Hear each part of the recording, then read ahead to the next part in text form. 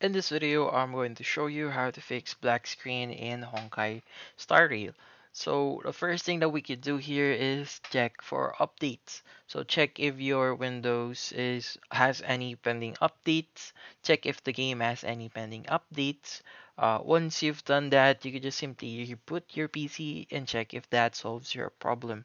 Our next solution is to run the game as administrator.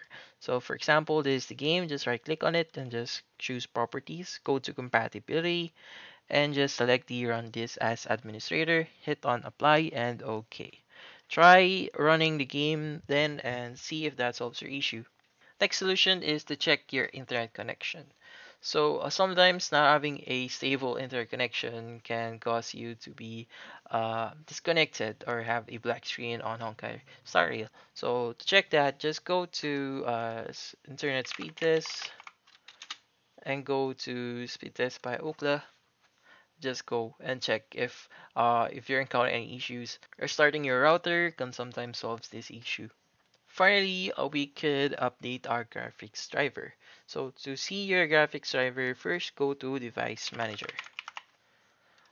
Once you're here, locate Display Adapters, just expand it, and go right click on your display adapter and choose Update Driver.